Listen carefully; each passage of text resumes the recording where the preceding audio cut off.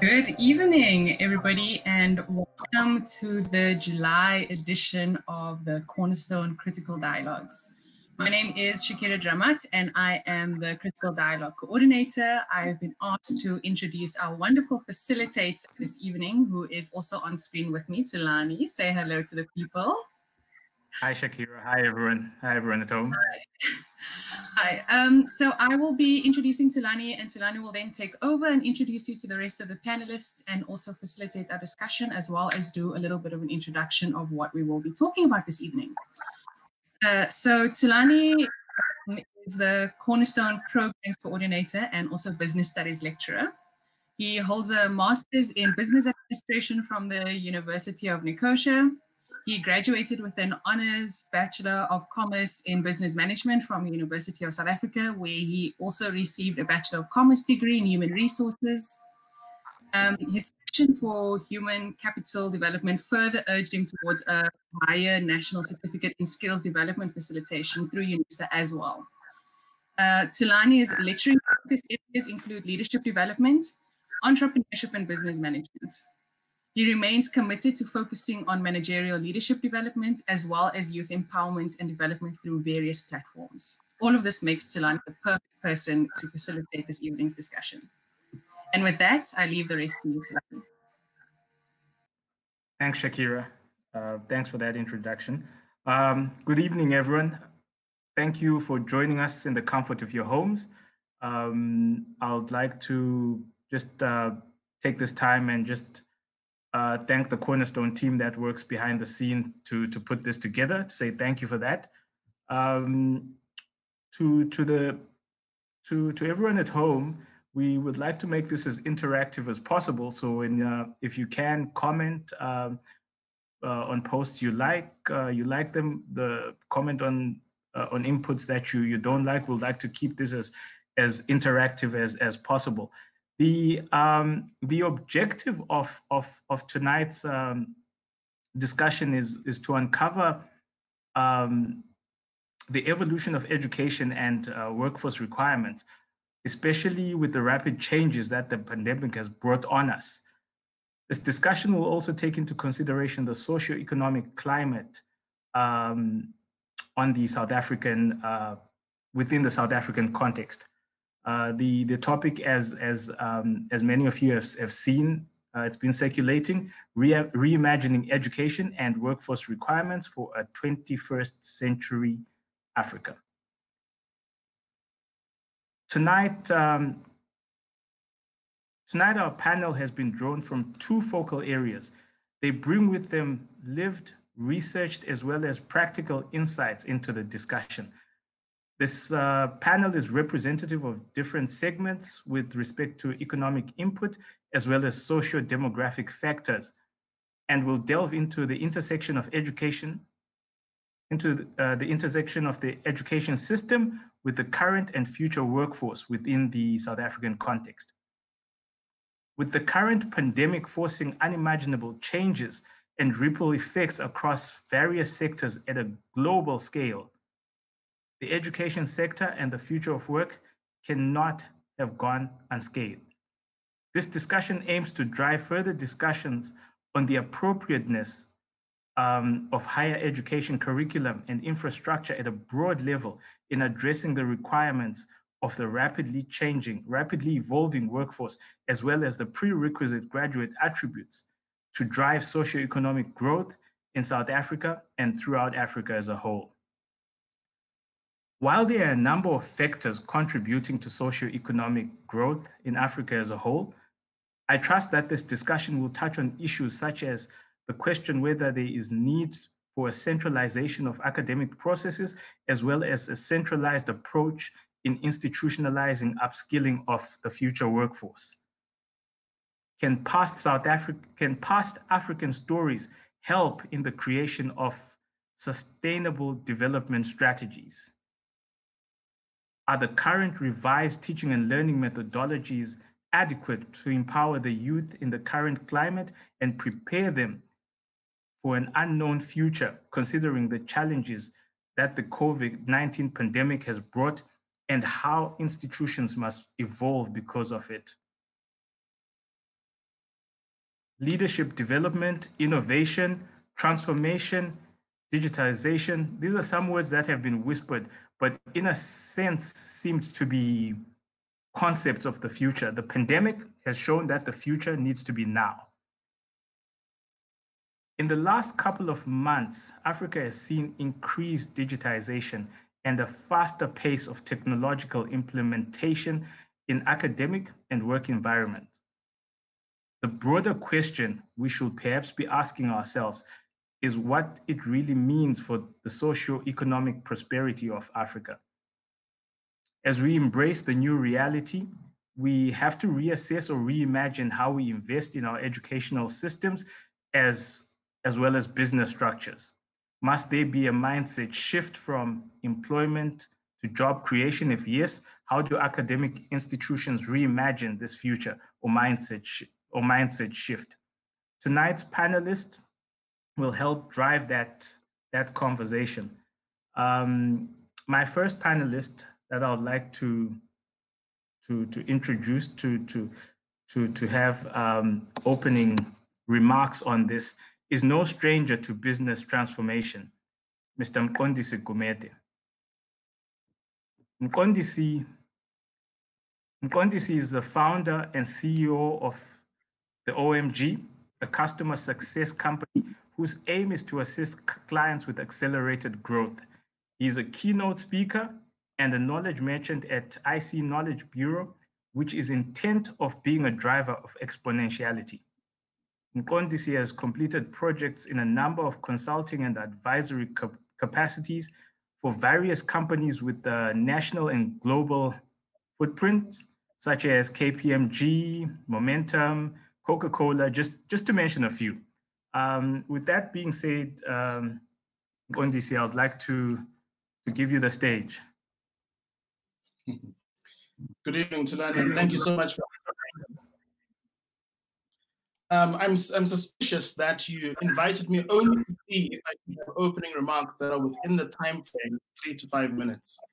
I think that this is probably why I a nod, and I think in the run-up to this, Tulani had said he'd never seen me present short opening remarks, and so they turned on this evening.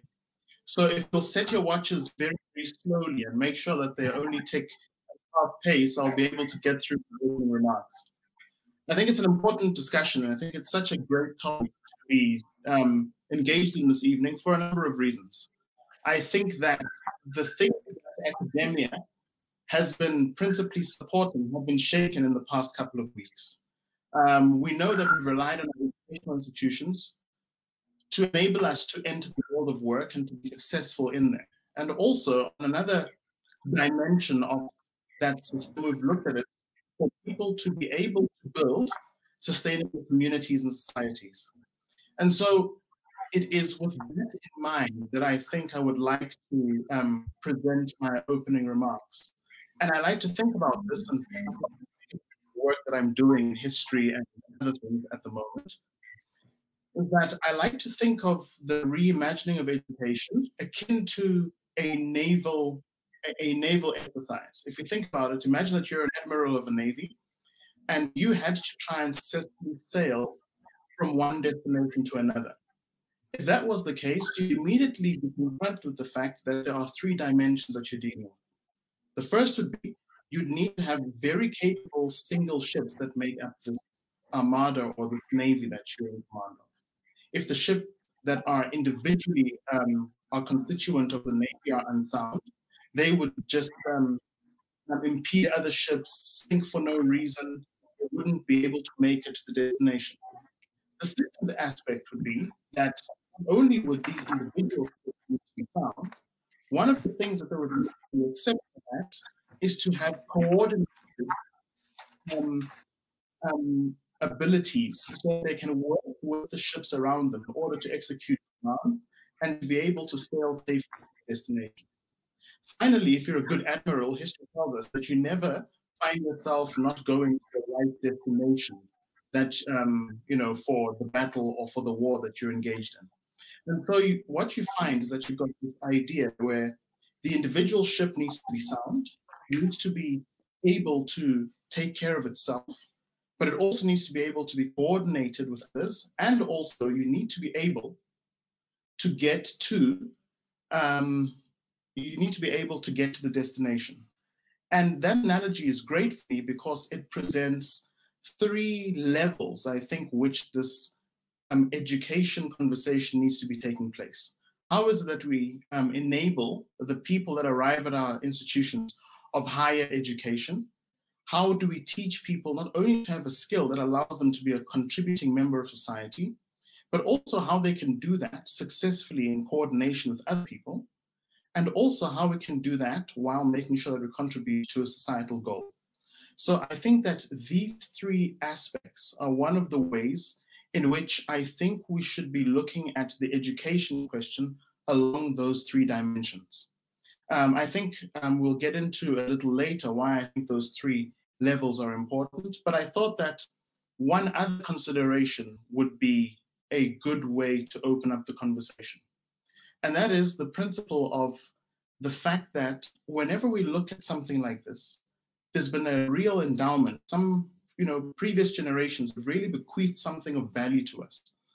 And one of the things that we need to do is we need to kind of understand what is core and where it is that we can stimulate the progress. So I don't think that it is an easy conversation to have, because you can't just throw everything out, because there are things of great utility that have lasted throughout time and have come down through the ages. And there's some educational truths that remain in the system because you can see that they've been useful for so long. I think what this generation needs to do is to understand how we can stimulate progress in keeping what's core, but also injecting the innovation and the freshness to serve not only the economic needs that we have right now, but also the broader society in which the economic activity takes place. And so I thought that these were the only 2 points that I could fit into the challenge that was laid down by Thulani, and I hope to expand on these in a little while.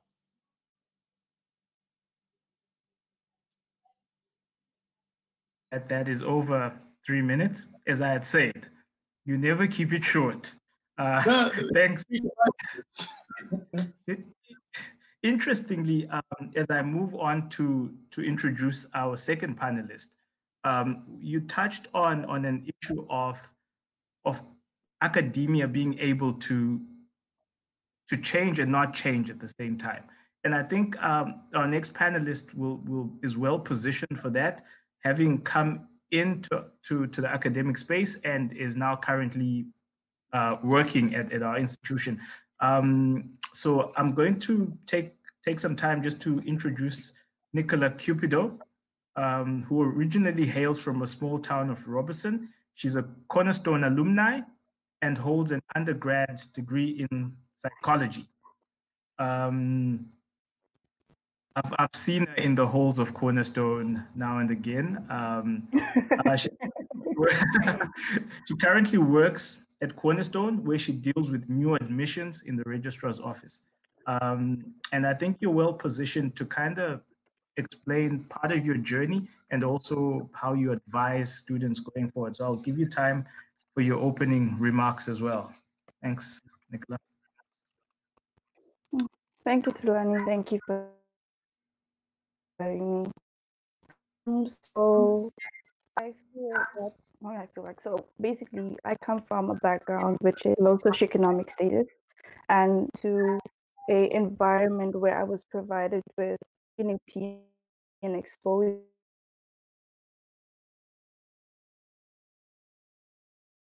to a private education.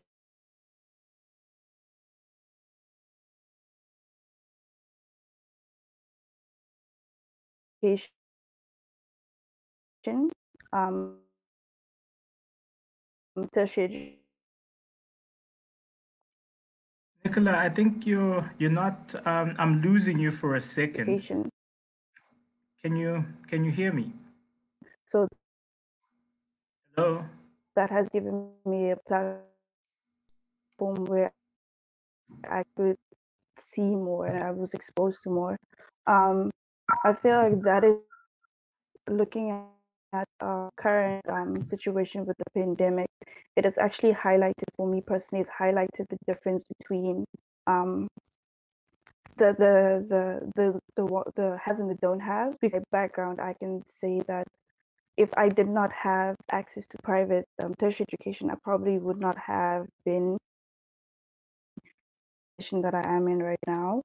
So with that said, I feel like it's important to, sorry. Hi, Nicola, I think we're losing you. Hi, sorry about that, everyone at home. What I'm going to do is I'm going to bring on Lance August as our next panelist while we sort out the technical glitch with Nicola. Lance, I think, is very well positioned. The reason, just to give context to everyone at home, the reason we wanted Lance and Nicola in this conversation as well is because with Nicola we have some from a private institution, private higher institution, and that comes with its own perceptions. And with Lance. Lance is a graduate of drama and media and writing from the University of Cape Town. So that's coming from a dare I say, a previously advantaged institution, and is currently an honors candidate in applied theater and performance. Lance works in student governance and leadership at the university and has been tasked with reimagining what student leadership looks like, which I think is really great in an age of pandemic. Lance oversees the residence committees, works with faculty councils, and sits on the SRC at UCT. Lance, over to you. Thank you very much for the opportunity, Tolani. So when I think of a 21st century Africa, I can't help but think of all the challenges that we are facing as a continent. I read an article a few weeks ago that was written by Roggebaai Square, an opportunity that as a whole has to address these challenges, particularly because Africa has a young population average in terms of age. And I suspect that might be due to the life expectancy of African countries. But anyway, some of the challenges we face are the slow acceleration in the digital space, young researchers penetrating artificial intelligence, genomics, 3D printing, automation, and the robotic spaces. And then, of course, another challenge is the inadequacies at the governance level.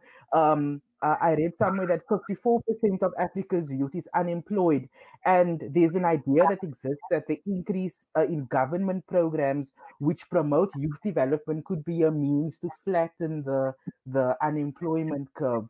I think that as young Africans, we have enormous potential to be part of and expand Africa's productive workspace.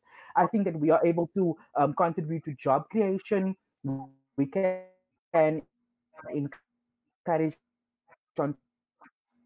entrepreneurship, and we can make use of the physical wealth or resources that our continent has. But I feel like the key to is reimagining education in all levels, primary through to tertiary. Ultimately, producing graduates who are able to respond to the challenges that I mentioned. But this will only be possible, I think, that if governments do more to increase the throughput of children from primary through to tertiary, and also if education is reimagined so that children in schools and students at colleges and universities are prepared for the workspace. Just to bring this back to the South African context slightly, during the COVID-19 pandemic, I have been pulled into various working groups at the University of Cape Town who looked specifically at reimagining education to fit the context of a pandemic. And this was mainly in the postgraduate space that I contributed. but also in the assessment space, where the university is looking at adapting their assessment framework to serve hybrid contexts, if that makes sense. Then, of course, all of this reimagination needs to take into account the student experience, and this is when see remote learning uh, that looks at making emergency remote learning a seamless experience for students. But now, through all of this, I've observed that universities have quite a bit of work to do in terms of preparing students for the requirements of the working world or the workforce. I can't speak for TVET colleges, and I can't speak for the University of Technology sector, though, because my understanding is entirely that those type of institutions provide for things like internships and apprenticeships and things like that, and that equips those students from those institutions for some form of workplace readiness. But in the traditional university space, if I can call it that, I don't think that students are necessarily meeting workforce requirements. Perhaps, yes, students who are studying degrees that are accountable to accreditation bodies like the LLB, Bachelor of Social Work, engineering degrees, accounting degrees, and things like that. I think that, but generally, education needs to be reimagined and enhanced to allow for workforce readiness. My stance, though, is that alongside skills readiness, students must be provided with opportunities to practice and in and units at our universities are doing enough by providing opportunities for student governance and leadership, whether it be in resident spaces, faculty spaces, or in societies and student organizations. Thanks, Lani.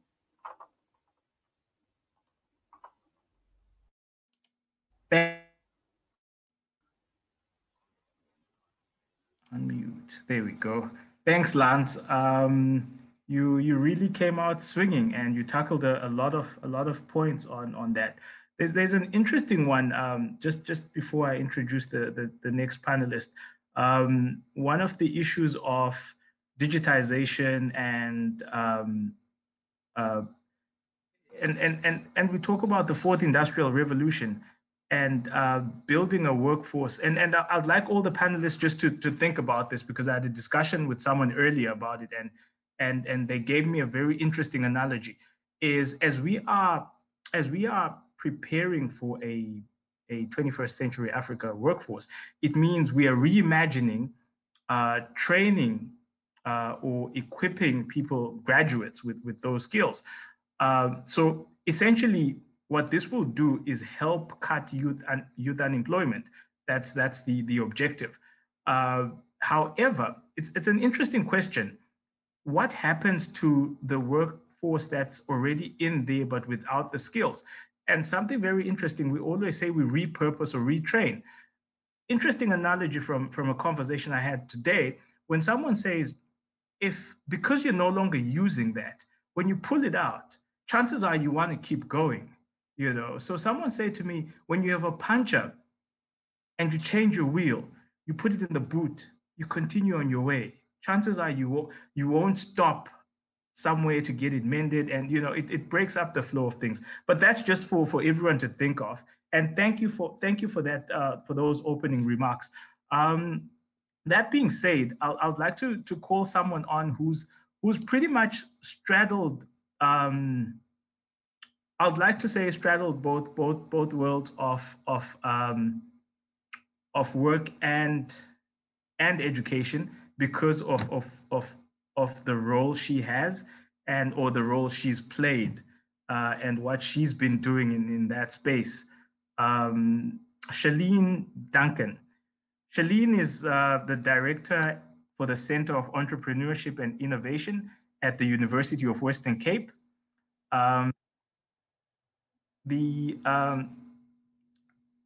This hub is active in developing short courses and entrepreneurship training programs across 7 faculties at UWC. Its objective is addressing the student entrepreneurship agenda, which I'm hoping somewhere along the line you'll break it down to us what exactly that is, Shalene. Ms. Duncan has developed a global network for the Center of Entrepreneurship on the African continent, USA, and across Europe. She is the convener of the Community of Practice, the Entrepreneurial University, for the national platform representing 26 South African universities. Shalene also serves as chairperson of the board of directors at Community Chest, a nonprofit organization based in the Western Cape. Shalene, over to you. Thank you, Tulani, and thank you, Cornerstone. I think it's great where we're talking about reimagining, and that we're not talking about how we're going to be repairing. It's so imperative that we're given the space to think across various sectors and across various areas about education and about the workforce for the 21st century. I don't think I want to spend too much time going into the unemployment challenges in our country, but I just want to highlight the fact that our youth unemployment rate is very high. It's about 55% at the moment. I also want to just touch on the fact that graduate employability is a huge problem, and that graduates are struggling even more than youth who have not been to a university. I think that's something that we must just keep in the back of our minds. COVID-19 has exposed so many things, and I want to say that higher education has been in trouble a long time prior to COVID-19. COVID-19 has just once again exposed all the fault lines, and it's also just highlighted once again that it's a shared global condition. It's not something that we are experiencing on our continent alone. I think one of the other panelists has already mentioned the fact that we need to be looking at university students in terms of how do we prepare students to become job creators, because we know from a job seeking perspective, the unemployment rate is quite high. I believe that there's an entrepreneurial revolution happening in South Africa right now. Every South African, in my opinion, every South African student has the potential to be an entrepreneur. And how do we harness that? How do we harness that student entrepreneurship that exists? So I'm also mindful about the fact that I can talk a lot and that I get quite carried away when I get into something that I'm quite passionate about. And what I'd like to talk about this evening, I'm just going to mention and highlight some of the points which I think is quite important. The one thing that I want to talk about is the entrepreneurial mindset. I believe that when we look at education and when we look at how we need to reimagine education, we need to look at a competency-based model of learning. And I'm not going to go into that right now. I just want to mention some of the highlights I want to talk about. I'm also going to talk about the development of an entrepreneurial mindset and why such a mindset is so important for every student, irrespective of whether the student goes on to become an entrepreneur or not. That skill that an entrepreneurial mindset has, you can use in any sector that you're going to be finding yourself in. I also want to touch on entrepreneurial university and the role of the entrepreneurial university, particularly at a time where we need to start looking at the model. What are universities going to look like in the future becomes an equally important part of the conversation. I think somebody else highlighted the student experience and graduate attributes. And what is that student experience going to look like? What are the graduate attributes of university students going to look like as we go about preparing the future? A few other things that I'd like to see come out of this discussion is for us to talk about the importance of innovation at universities, to talk about incubators at universities, to talk about internships, and how do we bring, when we talk about the entrepreneurial universities, how do we bring industry closer to universities? We need to look at the triple helix, the role that corporates, governments, and academia plays in terms of challenging some of the challenges that we face. Those are some of the things that I'd like to highlight as we go about this discussion this evening. I also think we need to touch on sustainability of higher education. We need to look at accessibility of higher education, and we need to also look at affordability of higher education. And I really hope that the conversations are going to evolve this evening so that we can bring about some of those important components as the discussion goes on.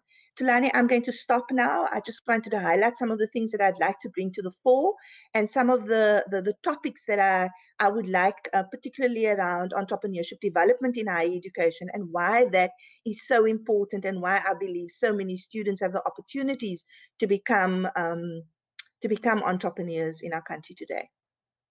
Thank you. Thanks, Shalene. That's insightful. I do have to agree. Like, I think you had warned me that you can talk for days. So thanks for that. I think it's interesting when you say every student should have an entrepreneurial mindset, and that should be ingrained across every discipline.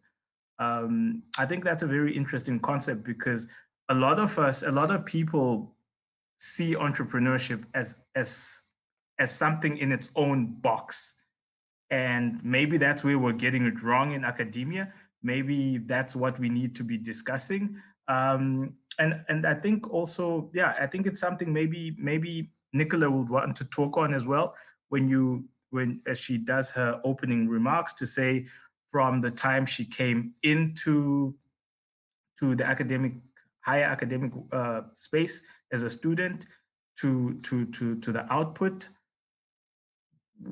expectation wise, were those met?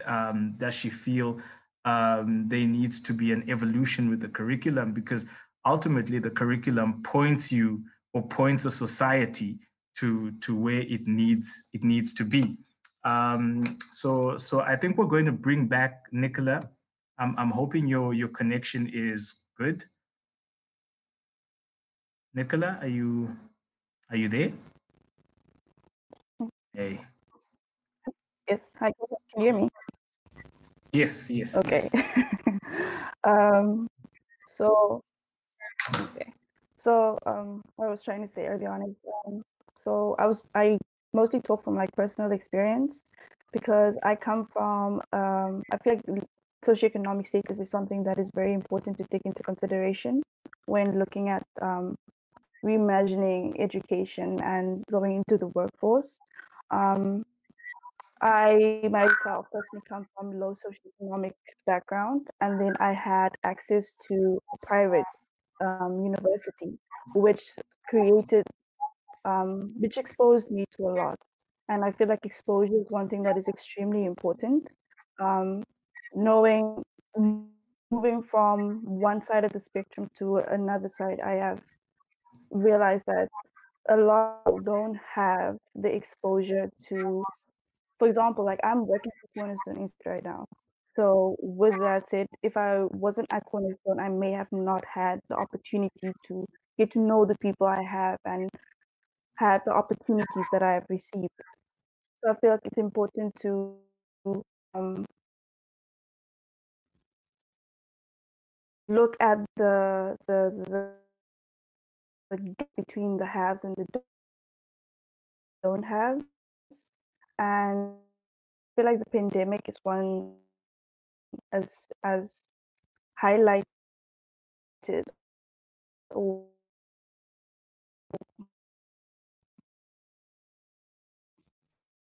shed more light. Being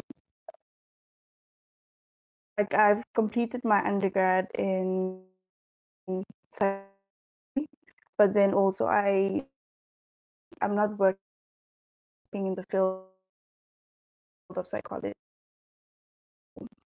I feel that there should also be an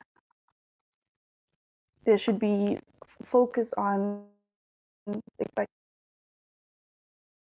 explaining more what is it that you're moving into. It's important to start not only like not just focusing on Nicola, tertiary education, but focusing on primary and high schools as well. More exposure in. I'm So struggling yeah, to so I feel like hear you. we'll be talking about the exposure, the more things in high school and schools in order to.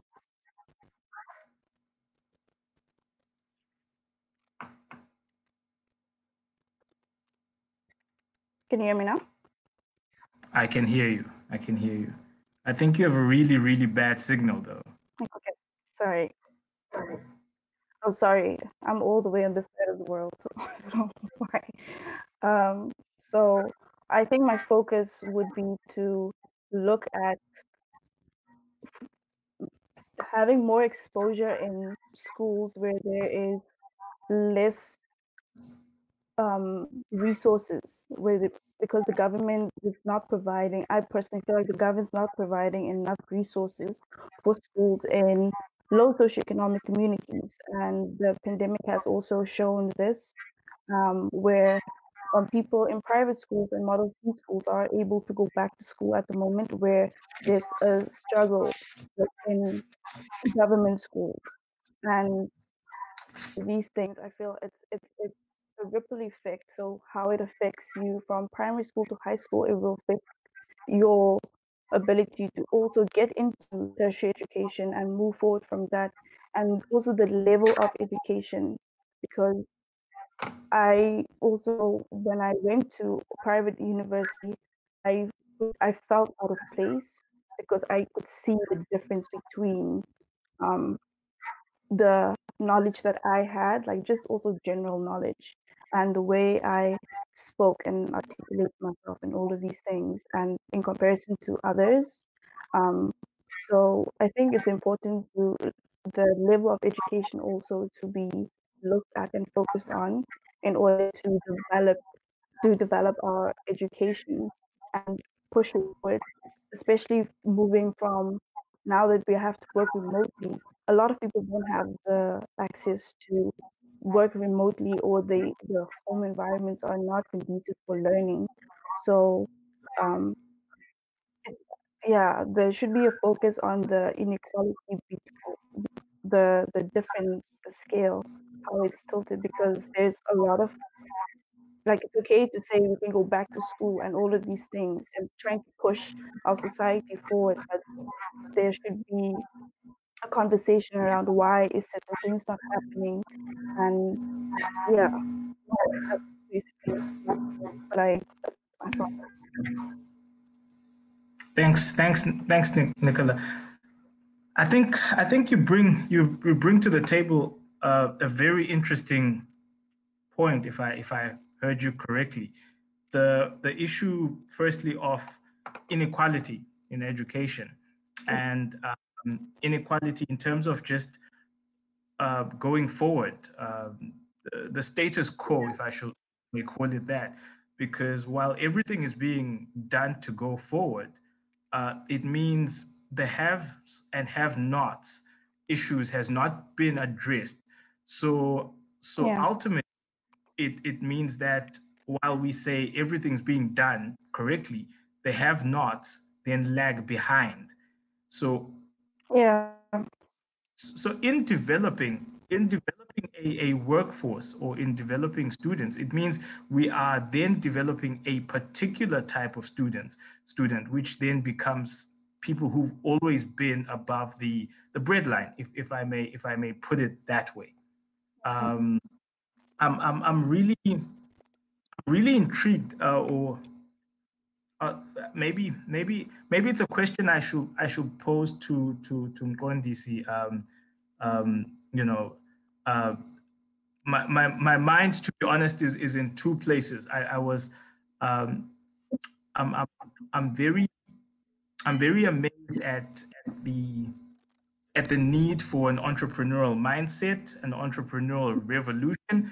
I think there was an interesting comment I saw on Facebook where I think Cornelius Janssen, likened it to an entrepreneurial awakening. So, in terms of that, I think that's something that obviously, um, Charlene, you'll help speak to, in terms of to say, how do we do that? Because yes, we want it, but how do we do that? But Nkondisi, I just want to bring it back to you to say, how then do we develop um, um, the skills you're talking about, especially with the dynamics we have right now of the haves and have-nots.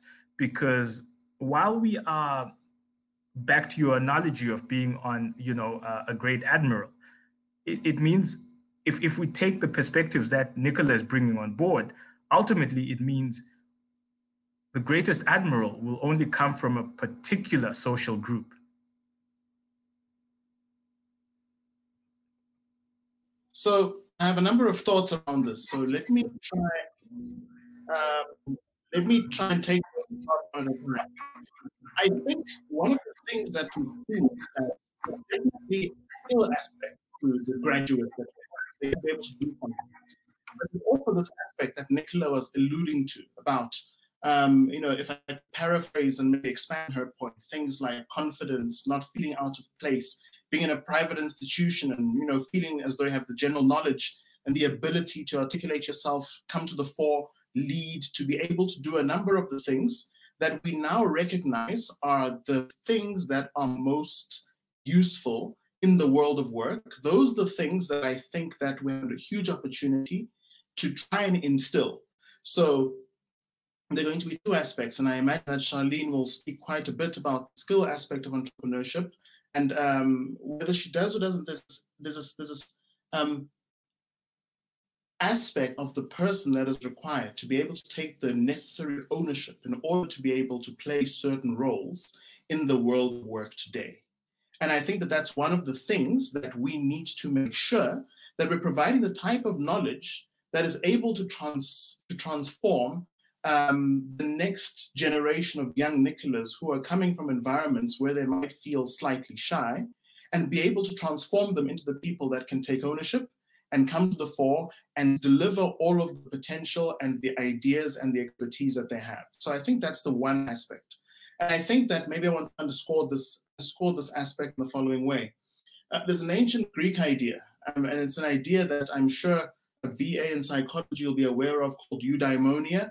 It's this idea that there is this, life can be roughly separated into two. One is called techne, where we get our root word for technical, and the other one is Sophia, you know what I mean? So where we get philosophy.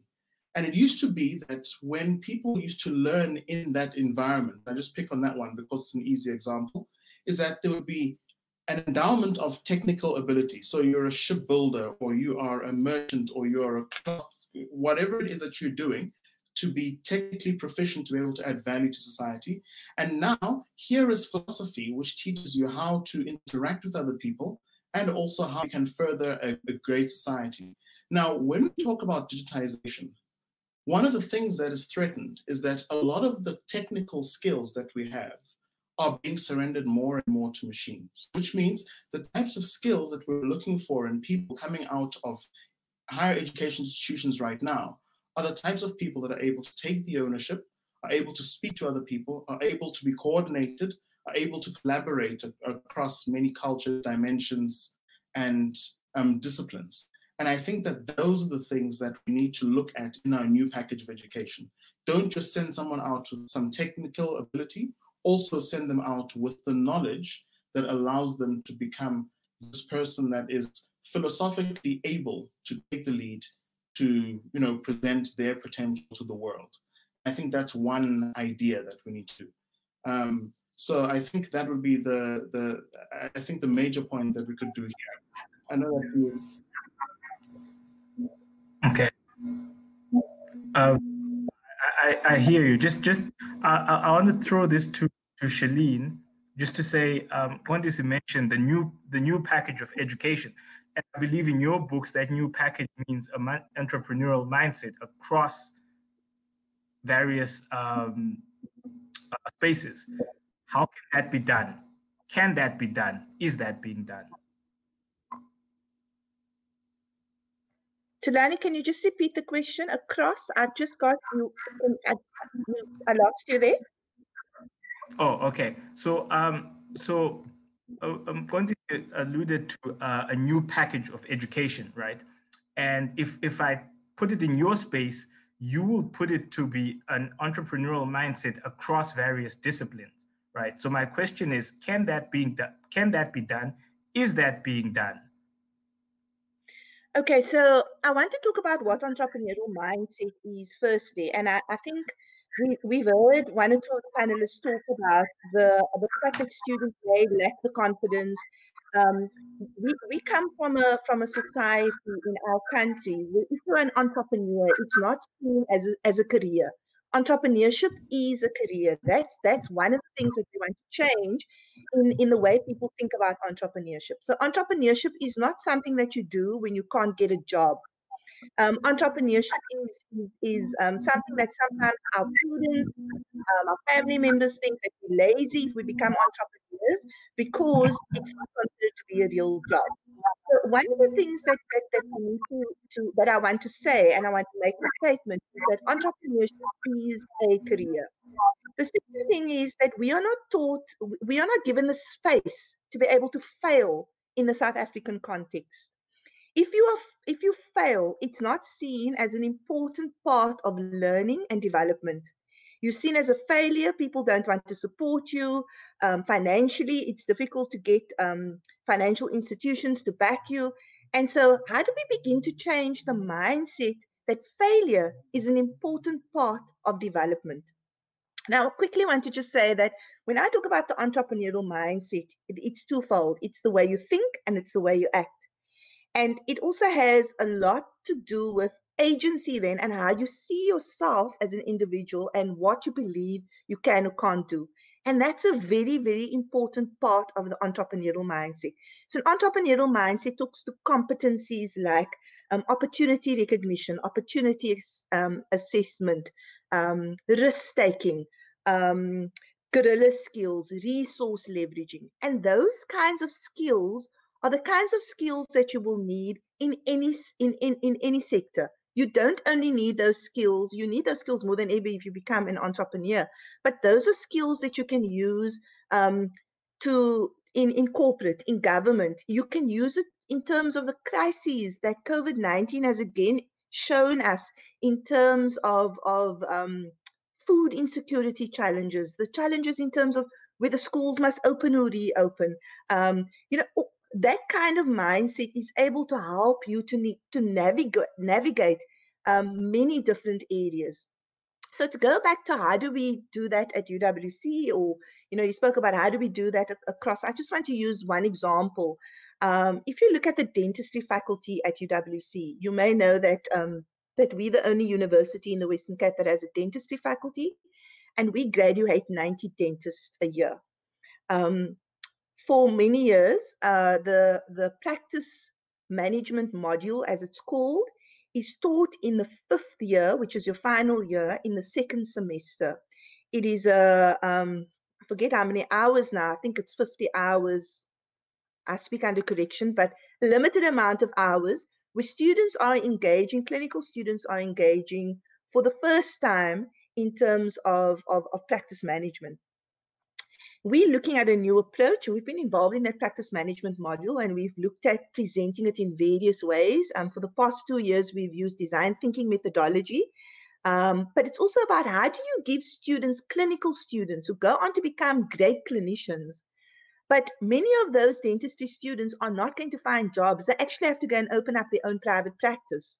How are you equipping those students to be able to actually open a private practice if you're only teaching them practice management in their final year for X amount of hours in the 2nd semester when the focus of that students is looking at graduating and completing a year?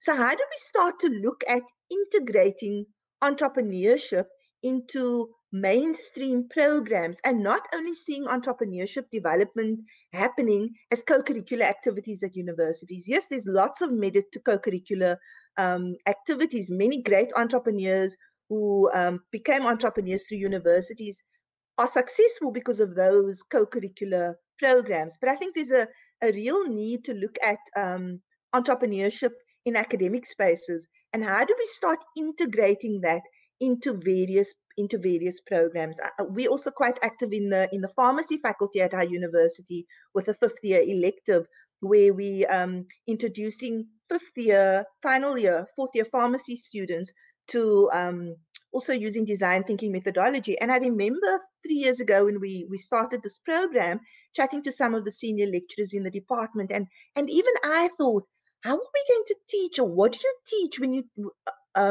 pharmacy students in terms of entrepreneurship? How do you get that mindset of a pharmacy student to shift and to change? And when we started with clinical students about getting students to think about, through a design thinking methodology process, talking about empathy and coming up with various ideas, it was such a fascinating experience. So I do believe, and I'm going to stop here now to give other people an opportunity to talk as well, but I do believe that there's great opportunity for us as universities to look at, how do we do that? How do we position ourselves? And there is a national platform called Entrepreneurship Development in Higher Education, where they look at entrepreneurship in 3 different areas. The one is student entrepreneurship, which is your co-curricular space. The other one is academia entrepreneurship, academic entrepreneurship, which is a bit about what I was talking about now, and then the entrepreneurial university as well. So I think there's a great opportunity when we reimagine education to look at the importance and the relevance of developing an entrepreneurial mindset, about giving students competency-based learning modules where they learn competencies that will enable them to equip the challenges that the world of work will provide in the 21st century. Thanks, Thulani. Charlene, just before you go, maybe in 2 sentences, something short, what do you think academia is, or institutions are willing to reimagine a new educational space because of the perceived rigidity of these institutions? So what you're talking is great, but how easy will it be to implement? So I like to use this example. I mean, I think, yes, my answer would be, I think there's a willingness. I think that there's a lot happening. But again, I found that I've been at a university and I've been in academia for 7 years. I've worked in corporate and I've worked in government. And when I got to university, it was I thought it would be an easier journey, an easier way into, I just had very different thoughts about universities. And so one of the things that I've learned personally is that a lot of the work that we do in entrepreneurship development is closely linked to personality. It's closely linked to whether there's this empathy, there's understanding for what you're trying to do in entrepreneurship development in higher education. I don't think it's a space that everybody understands and that everybody appreciates, and there are various reasons for that. But I think there is a willingness. It's evident in the work that we're doing across the 26 universities. There are amazing people and amazing champions. And I want to answer you by using an example. So often when you talk to academics and you talk about changing curriculum, there's a panic. It's not an easy process. I mean, I really believe that universities need to also be more entrepreneurial, and that's part of what the entrepreneurial university is all about how we go about doing things and how we start changing all these committees that needs to make decisions and processes, and how that isn't an enabling environment. But I'll give you an example of the dentistry faculty, and we also do a program in the nanoscience, which is a master's program at UWC, where we didn't change the curriculum. We looked at the learning outcomes, and there are many ways to obtain those learning outcomes. It's an open-ended, it's a creative space where you can really be creative about doing that. So when we looked at dentistry and we looked at the learning outcomes of the private practice module, you needed to be able to show that students understood the finance components of a private practice management. You needed to showcase that students understood the importance of basically setting up a business. And there are many, many ways that you can do that. So I'd like to challenge anybody who's listening and saying that the current scenario that we're facing in terms of COVID-19 is that the way higher education has been responding, we've been responding to a state of emergency. We've been responding because we don't have an opportunity, and we shouldn't allow ourselves every time when we get into this position to respond, just in terms of responding to an emergency, there's a space and an opportunity for us to be innovative about how we do that. And a simple thing as looking at the learning outcomes and looking at alternative, creative, innovative ways to meet that, whether it be in a blended learning space, whether it be in an online space, whether it be through design thinking methodology. There's just so many other processes that you can introduce into academia. And it's a wonderful space to work with when you have willing participants, willing faculty that can understand and appreciate that.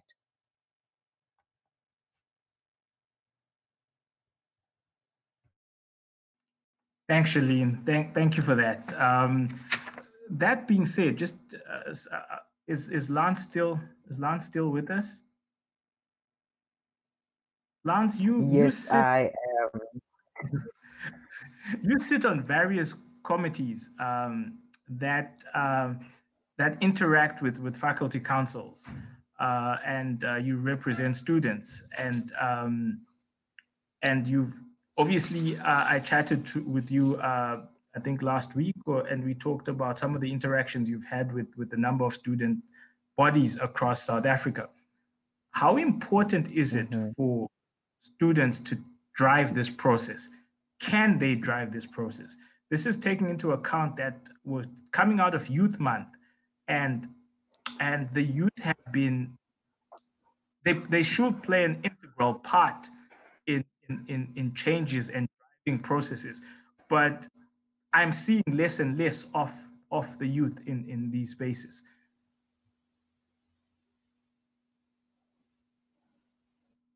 Lance, can you hear me?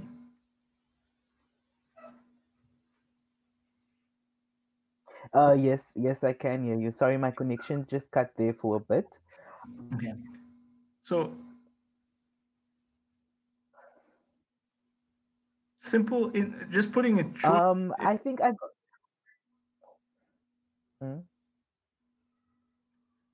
We have a loop there.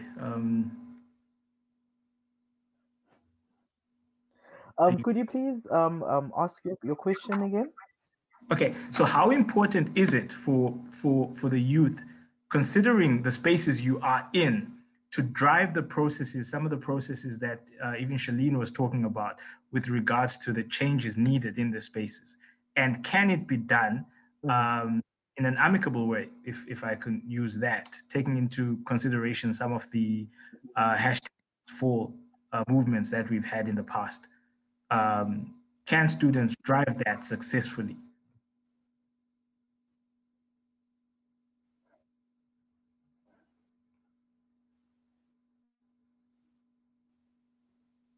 I think that it's definitely important. I think that it's important for students to or for the youth rather, to lead these conversations, and I think on a big scale, that is happening. We have students that are leading these kinds of conversations, but we have a very big enemy, and that enemy is bureaucracy. As a short response to your question, but additionally, I do think that part of what will make this, this change, or this big innovative, or this innovation possible, is by addressing the I call it soft skills, the soft skills shortage that we have amongst students, particularly who are in hard skills discipline. I was listening to what Charlene was saying.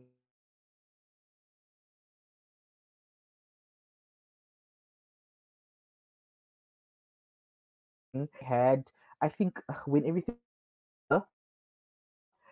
the debate that we had was that students in the hard skills disciplines, students in the STEM disciplines, science, technology, engineering, and maths disciplines, you see how a curriculum transformation needs to take place in those degrees, so that those students are equipped on how to engage, or how to engage in critical discourse.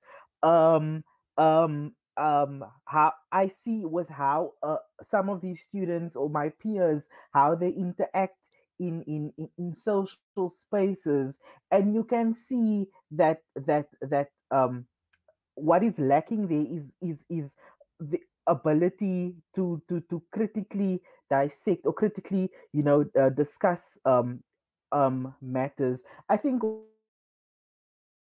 one of a simple way to do this is, allowing these students to do compulsory courses in the humanities, or allowing these students to do service courses across faculties, where they'll develop how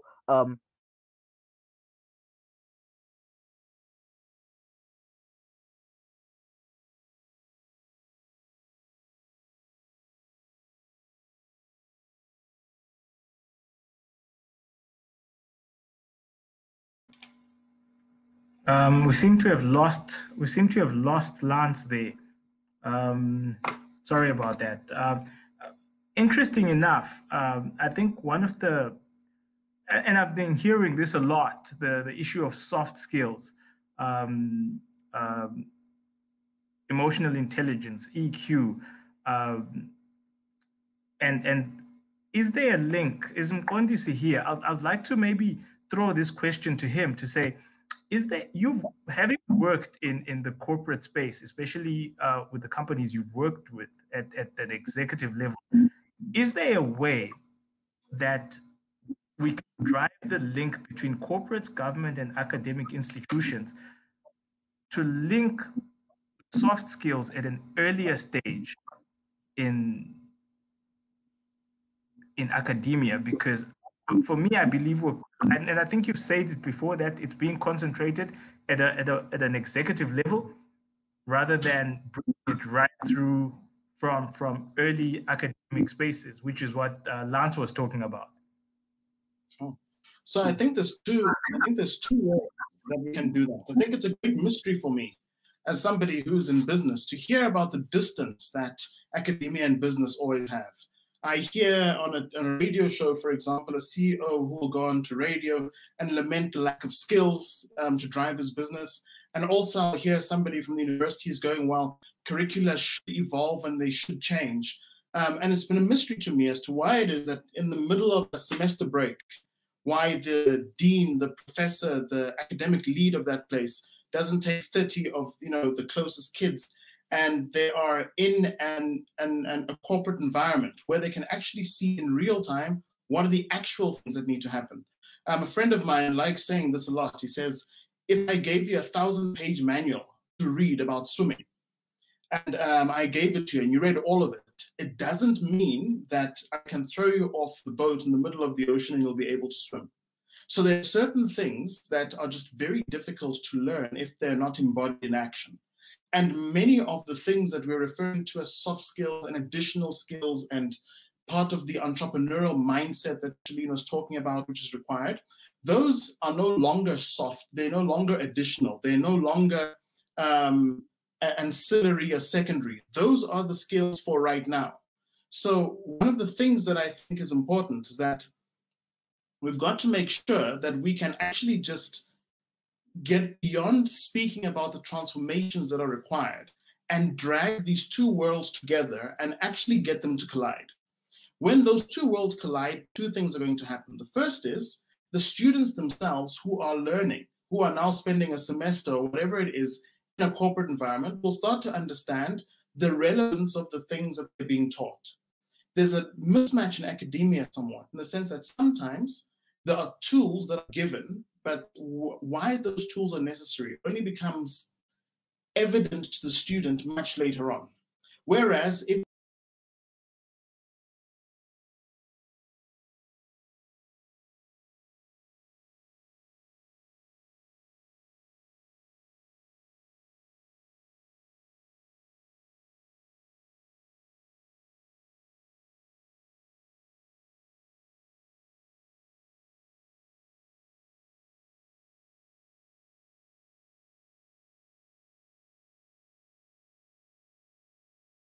if you give the person the problem first, they then realize that the skills that I'm getting, those skills are why I need this particular tool to be able to get there. So we should be able to normalize things like when somebody comes out as a graduate, they should be able to interact with the CEO. Now, let's assume that you've got, I don't know, a BCom degree, and your type of thinking is not something that graduates get a chance to understand as the requirement. That's the requirement, because otherwise, why are you in this world of work? But secondly, how can they think through these types of things? So there are many things that new graduates have to offer. The universities are nearly as responsive enough. It's just weird to me. If you have CEOs who are saying, I've got vacancies, but I don't have the people to fill them, it would possibly be better if the major corporates actually pay the universities, because they would have a very quick and frank conversation that says, listen, I'm not willing to pay for these graduates because they don't solve my problem. The intermediary of having the student pay is kind of making that brutal feedback lag for far too long, because you've got this intermediary who's a student who is paying for this education against the hope that they will be acceptable to their employer. So that's something that is unfortunate. But what we need to do is we need to make sure that we can drag universities and business and make them collide, and make sure that we don't go 3 years without at least 6 months in the world of work, where there is this, embodied experience of what it is that I'm learning. So people must swim. People must jump into the water, and they must swim before they are told that they're a graduate, that they are ready for the world of work. Just reading the manual will not be enough. I think the second thing is, we can't have the situation where we have business on the side and academia on the side talking about the incongruency, the incompatibility, the misalignment in different places. Those need to just collide, and transformation of curricula can't be the thing that takes 5 years or 10 years. If we can't entrust a doctor, a PhD, if we can't entrust, teams of postgraduates working together to rapidly iterate curricula in real time in the same year, then I think we're in a much bigger problem about reimagining education than we think. We've got to be in the place where, if you are a doctor of a specific place and somebody has a need in a corporate space, those two things cannot take years to come together. The reality of business is that this needs to be solved in 3 to 6 months. And I think that that's one of the impasses that we've just got to get over as quickly as possible. And there's nothing better in this place than just jumping in the water and swimming. Theorizing about it, thinking about it, planning it is not going to be as effective as starting that first step. But the time for that is now. It can't be in the future.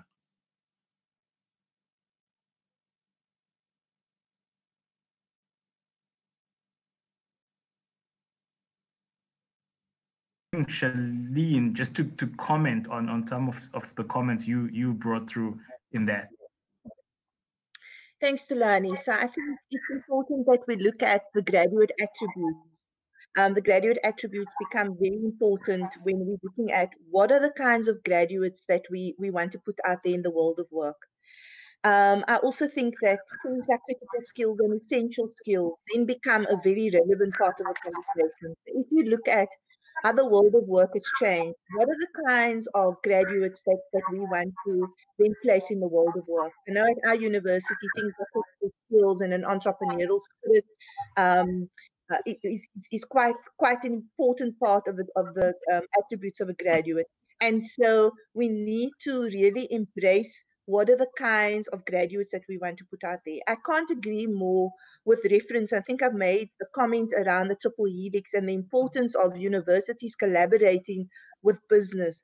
I can't elaborate more the importance of universities collaborating with business. We have an incubator, which is the first of its kind at our university, a retail incubator where we partnered with Where SA. And just the relationship that the university has had with WSA and the opportunity for the students which goes to creating opportunities for students to work during back time, creating opportunities for internships, creating opportunities for experiential learning. Those are things that are invaluable. It narrows the gap between university and the world of work, and it exposes our students to so many valuable life lessons that I really believe you can't go without if you don't need you actually can't enter into the space if you haven't had those experiences as smoothly as you would if you've been involved in an internship program.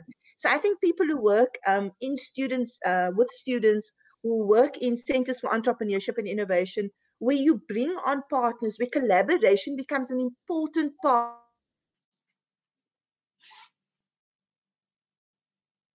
with, where you can get those opportunities for your students, where you can get internships. We don't want partners who only come on board and invest financially. Yes, that's great. We all need money. But I think there's a lot of value to developing those essential skills and those critical skills that our students need. I just wanted to highlight that point about the importance of finding those partners and how experiential learning then becomes an easier part of the puzzle, and why collaboration is a vital part of this puzzle that we need to embrace. Because if we're not going to collaborate, if we're not going to find like-minded partnerships, we can sit and try and reimagine the space over and over again, but we need people with different skills that we can collaborate with, that will allow us to understand the importance of partnerships like that. Thank you, Thulani. Thanks, Shalene. I have to say, I really have to commend you on the work you've done with, in terms of the way as a incubator. I remember talking to you when it was still a concept, and 2 years down the line, it's come alive. So I really have to commend you on that. I have a very interesting thought, though. Like I said, it's been bugging me for a while. As we talk about the future of work, and we're making these plans for equipping young graduates, having the right graduate attributes, should we also be addressing the issue of the risks and consequences for those already in the workspace? And I'd like to pose this question to both you and Mqondisi, because I think you're best positioned, both positioned to maybe give a brief snippet of your thought on that. Can you ask the question again, Thulani? So as we reimagine the education space in terms of graduate attributes, how we equip students to exit into the work world, we're not really talking about the consequences and risks of this. And in that sense, the consequences and risks of those already in the workspace. How can that be mitigated, or your thoughts on it? Sure. So, I mean, I can give you a perspective on that. I think I've seen that even in the comments, there's a lot of conversation around this idea of having to rebrand these additional skills that we're talking about as essential skills. All right, and we've spoken about the fact that technical skills alone are not going to cut it in this working environment right now. So maybe let me try and put things starkly. If I choose CA in my line of work and where I operate, you can get a CA that comes out of a university, and maybe it's in the first 3 years of their work, and they could be paid, handsomely, say 700,000 to 900,000 rand a year, which is a decent living. But the difference between that CA and somebody who earns 5 million rand a year has got two differences. The ability for one to handle complexity and the other one to handle conflict. Those are really the two things that drive earning potential when it gets to a postgraduate. All right. So when I see someone who has got an enormous, they generally are good at two things: dealing with complexity and really being good at handling conflict. Now, if I look at those two things, those things for the people in the world of work has kind of been picked up from an experiential point of view. So our postgraduate regime at the moment kind of goes something like this: get an undergraduate degree, perhaps even an honors or whatever it might be. Go spend 10 years in the world of work, and then thereafter you can get, an MBA or, an advanced management program of some kind. Now, what that does is that it does it makes people alive to what the skills are that are required while they are working, that informs everyone in the world of work.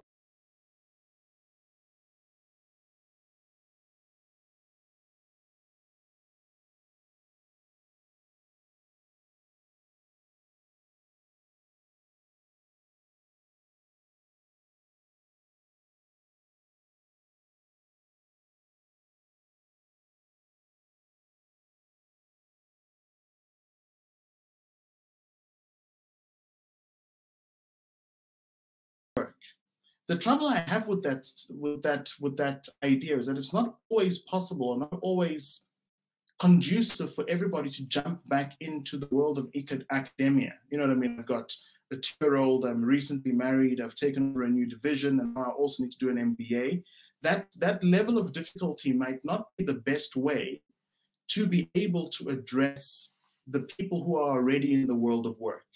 And I kind of waiting for 5 or 10 years of managerial experience before we start getting people into, kind of postgraduate programs, is how can we do that in a bite-sized manner? You know what I mean? Much more often. So there are a lot of professions, for example, like medical profession that keep CPU points, for example, so continuous professional development, and that type of idea. It's an idea that I think is one that we might try to explore in more than just the medical profession, because I think what that does is that it breaks down the professional development, the continuous professional development, in bite-sized chunks that more people who are already in the world of work might be able to fit in, as opposed to the kind of default system we have at this point in time.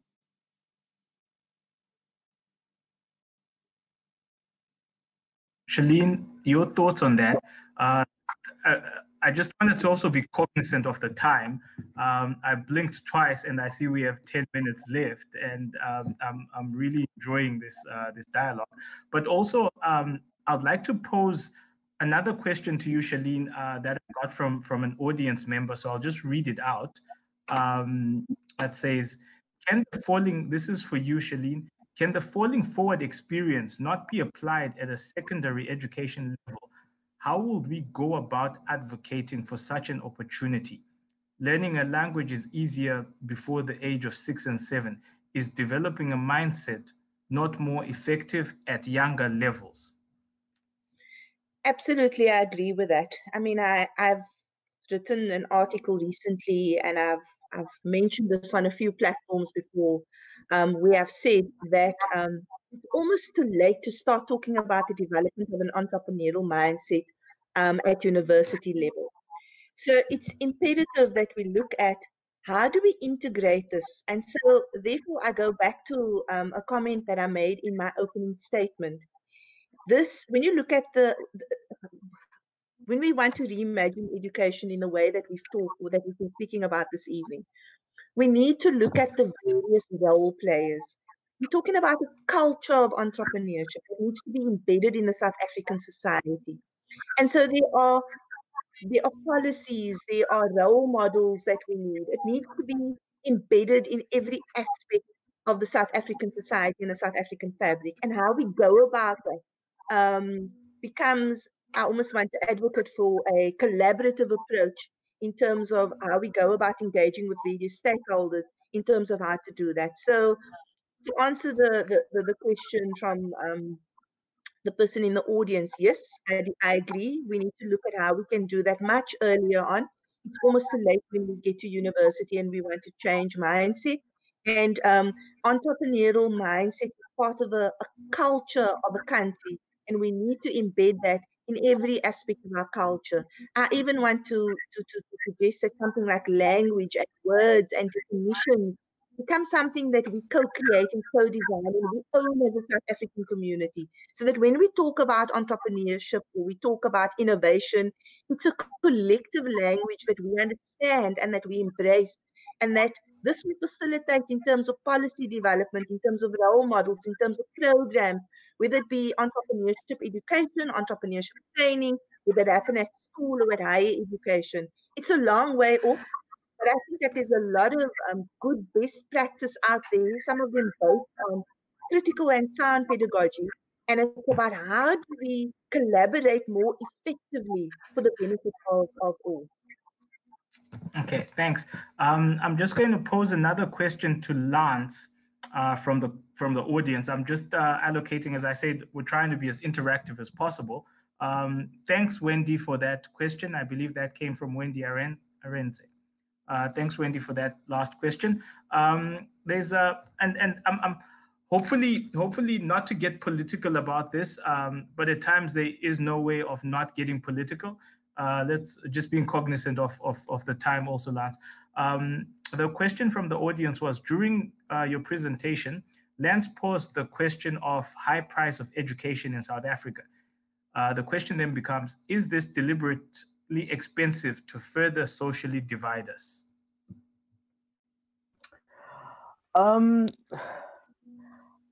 I might need some help from my I might need, it's a very hard question, and I might need some help from my co-panelists in answering this question. The short answer to the question, I don't think that education is deliberately expensive to further socially divide us. I do, however, think that mechanisms should be put in place to make education accessible to all. Yeah, I hope that answers the question in short. Nicola, your thoughts on this? I agree with Lance. I agree fully, because I do feel, because of, like I said in my opening statement, the difference in opportunity and exposure. Socioeconomics plays a big role in people having access to education. I'm not sure if, as well, like Lance, I'm not sure if it's deliberately done to further the divide, but it is dividing. There is a divide. You can see that there is a difference between those who do have access to higher education and those who don't. Also, you can see the difference between those who have access to better education and those who have access to more like government schools and not as good of like opportunities as the other group. Shalene, you're in the works. You're in academia. Your thoughts on this?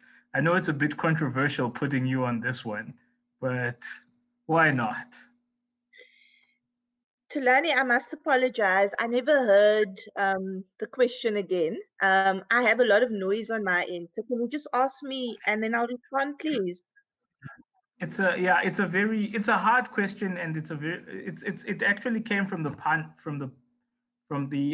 audience. Okay. Lance posed the question of the high price of education in South Africa. Is this deliberately expensive to further socially divide us? So it is a hard question. And I think to answer the question, I'd like to say that we cannot talk about reimagining education if we don't talk about the financial model of South African universities. We need to talk about things like third stream income. We need to talk about issues like government subsidies, how that's going to impact universities. We need to look at fee-paying universities versus private universities. And I know you said we don't want to get political, but if you just look at the 4 institutions in the Western Cape and you go about unpacking that in a political manner, there's a lot of answers and there's a lot that we can get to. But maybe what I'd like to say, and it's something that we must think about when we're wanting to reimagine education, and I'm not really answering you, Tulani, but the whole idea of an entrepreneurial university and the whole idea of what that means, and looking at third stream income and looking at patents and innovations and commercialization, that becomes an important part of the conversation when we want to look at South African universities. When we had the fees must fall experience a few years ago, the questions and and some of the concerns around accessibility and equality and affordability, all of those components become an important part of the conversation. But we really have to in my opinion, start with looking at that business model for South African universities. How do we generate income? What does third stream income opportunities look like? And I think that would be an interesting topic for us to explore at another critical dialogue, because there's quite a lot that can be said around that. It is. It's actually a very interesting topic on its own. I'm just taking a look at the time, and again, I'd like to just get your remarks, your closing statements. Considering the time that I have, I would ask that we keep it to under a minute. I see the shock on your face, Mkondisi. Yes, under a minute for your closing remarks. Lance, you're up.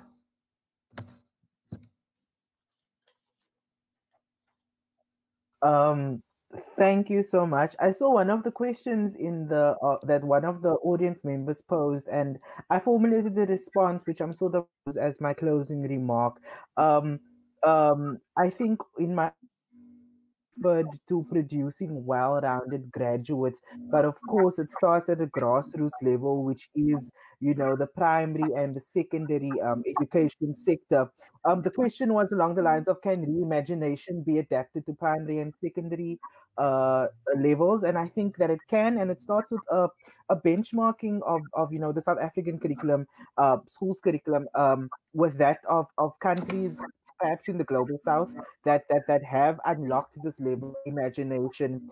I think we need to ask, what is the curriculum and policy statement teaching our children, and does it meet that benchmark? And if no, I think that then we need to adapt the curriculum. We need to ask what we are teaching our children, and yeah, we need to ask what we are teaching our children. And I know that it's in changing a curriculum, it might be difficult for teachers to adapt to change, but I do think that it takes teachers who go above and beyond. And I know teachers don't work under easy conditions, but I think that is what it takes, from primary through to secondary through to tertiary level. Thanks. Thanks, Lance. Nicola, your 1 minute closing remarks.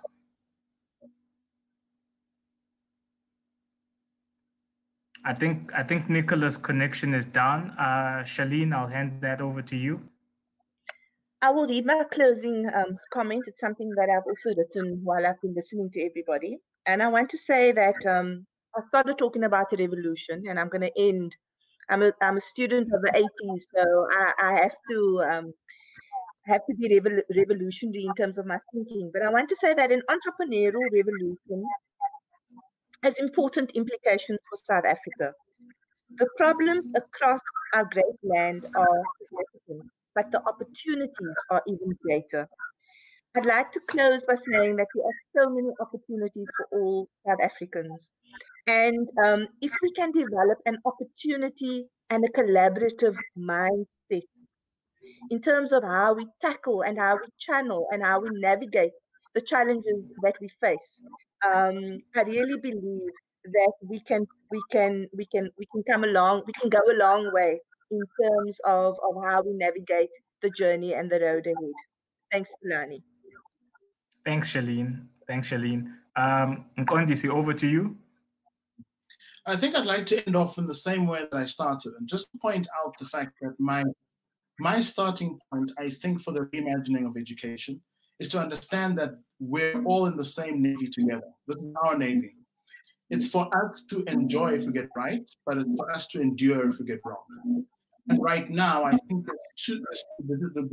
the distance is still too great, in the sense that there is still business plus academia plus the student. When I can't find a graduate for my business, it hurts me. When that graduate can't add value to my business, it hurts their income opportunities. Collectively, we have got a number of societal bills that we need to pay, from the taxation, for example, that could come from all the people working together, adding value, contributing to our common goals, of which subsidizing the cost of higher education might be one. So I think one of the things that would be useful is for us to know that we're in this together and that we should all get into the same container and figure it out together, to do so with less distance and to do so far quicker than we have been doing in the past. And so that's my final thought. Thank you, Mkondisi. As we close off, I just want to say I'd like to thank you guys, Mkondisi, Charlene, Lance, Nicola, for taking part. We appreciate your insights. They were deep and informative. Nicola, are you there? I never got closing insights, closing remarks from you. You had frozen.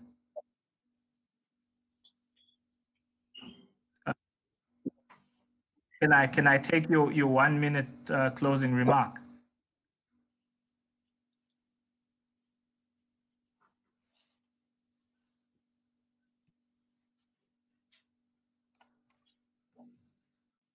Your mic is off. Nicola, your mic is off. Okay, wow. Sorry. So I said, I think it's extremely important to like reinventing the educate the academia. It's very important, especially for this new generation and moving forward.